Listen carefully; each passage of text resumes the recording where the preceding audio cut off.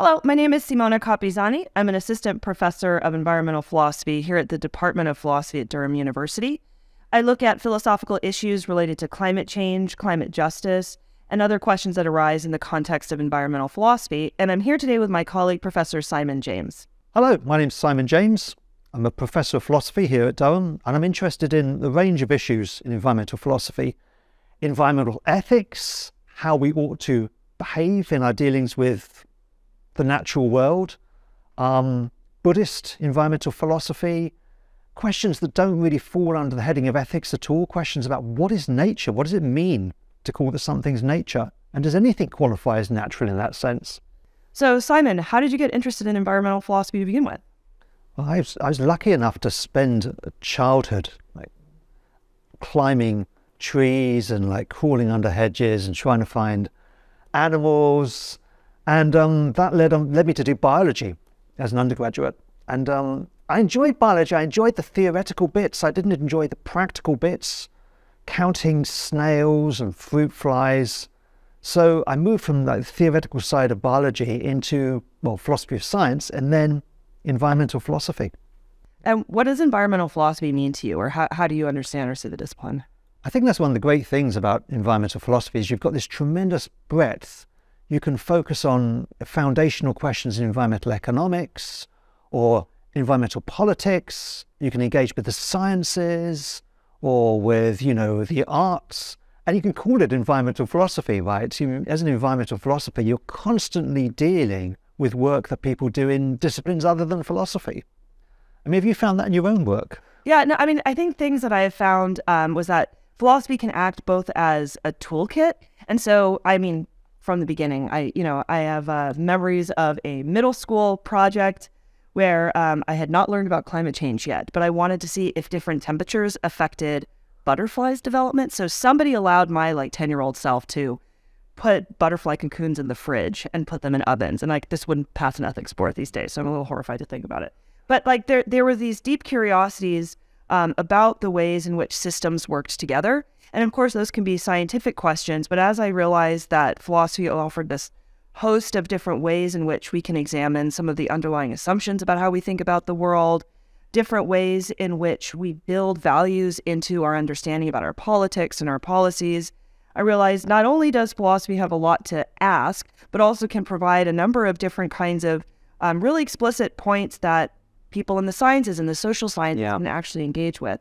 So I really found it as an entry point then into these different disciplines. And so now I find myself constantly trying to understand and to bridge these kinds of gaps between disciplines and to show kind of the way in which philosophy has a role to play in addressing some of the biggest problems that we see coming down the pipeline from biodiversity loss, climate crisis, and things like that. I think that's a great example of range, isn't it? So to do that kind of work, you've got to engage with economists and politicians and policymakers and scientists. But I think also with philosophy, you also have the depth, don't you? I mean, with any environmental issue, if you just ask why a couple of times, right, then you come to philosophical issues, right? There are lots of examples of this, aren't there? One example would be conservation ethics. If you have the question of should you cull, rats or rabbits or foxes in order to protect members of some endangered species. There you have a philosophical question, right? A clash of values, it seems. A clash between the need or the imperative to protect individual animals from harm and suffering and the need to preserve endangered species and maintain biodiversity. So thinking about that question, you very quickly come to the philosophical issues, I think. Right. Between values. Or even an ecosystem as a whole. No, it's really interesting you brought up conservation ethics in the context of even my climate migration issues. So I'm working with some colleagues that work in conservation ethics and environmental philosophy more generally, and they've looked at some of the work that I've done in the context of human mobility and have identified that there's a lot to say here about non-human species impacting. So with a shifting climate niche, you not only have animal species, but even plant species, trees, trying to migrate, albeit a lot more slowly.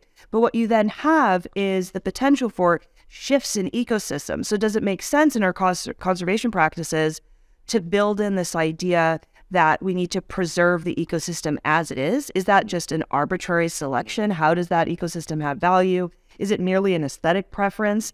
And so there's this really interesting work in philosophy of immigration, and that shows issues of xenophobia. Are we replicating some of those issues when we talk about even the notion of an invasive species versus a native species? So there's a lot of insight already there that you can find threads through. And then what kinds of obligations, right, do we have to allow for example, the boreal forest to continue to try to shift? Or are we supposed to be, right, culling certain kinds of species as they move into different territories? How does this make sense in a shifting planetary system, right, under conditions of climate change? So, and, I remember talking to scientists and they made the point that maybe our notions of ecosystems are like somewhat just aesthetic preferences. So I think philosophers have something to say, right, about some of these questions. Yeah, already you've got so much philosophy there, haven't you? Yeah.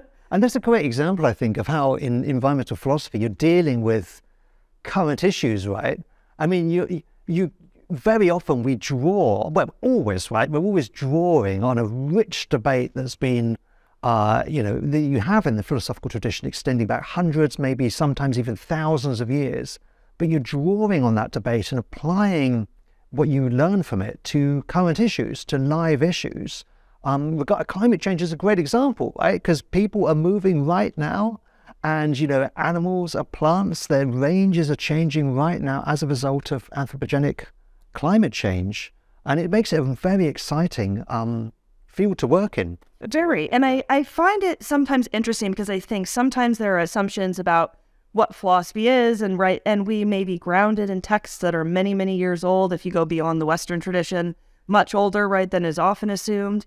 And I think what's really interesting is, and especially in your work, when you're also doing Buddhist philosophy, you can draw from these kinds of traditions, but a lot of the work that we can do as philosophers are looking at and adapting to and addressing live problems. And like I said, I think it's a kind of world-facing, endeavor to look at the different ways in which philosophical questions, like you were saying before, examining kind of the underlying normative infrastructure, the moral frameworks that we're bringing to certain kinds of problems.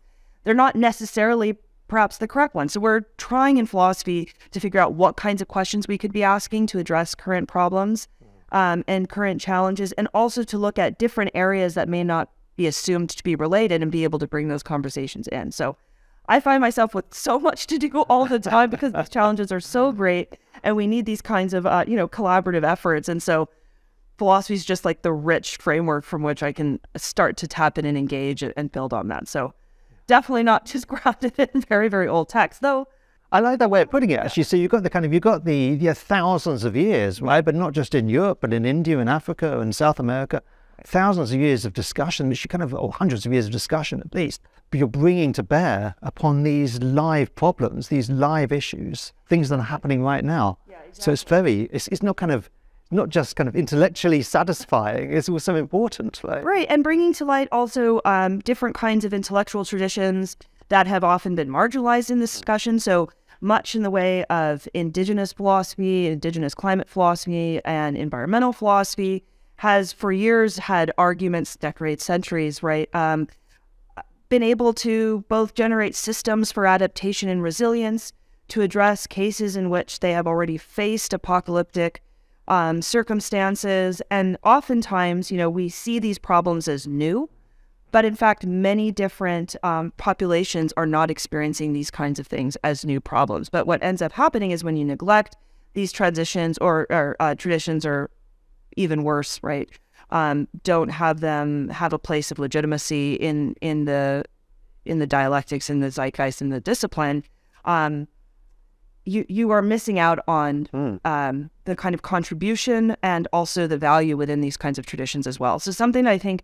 environmental philosophy has done an increasingly better job at, I would imagine, is starting to acknowledge the ways in which the discipline itself has constructed itself as being exclusionary and has worked to try to address these issues and starting to open it up as well. So I found something very rich in that also political project in knowledge creation and examining how knowledge itself is constructed and the ways in which these maybe exclusionary forms of knowledge construction then implicate the very ways in which we are addressing these kinds of problems and crises. So Thanks, Simona. Such a really interesting conversation. And I really enjoyed talking about environmental philosophy and more broadly, the environmental humanities with you.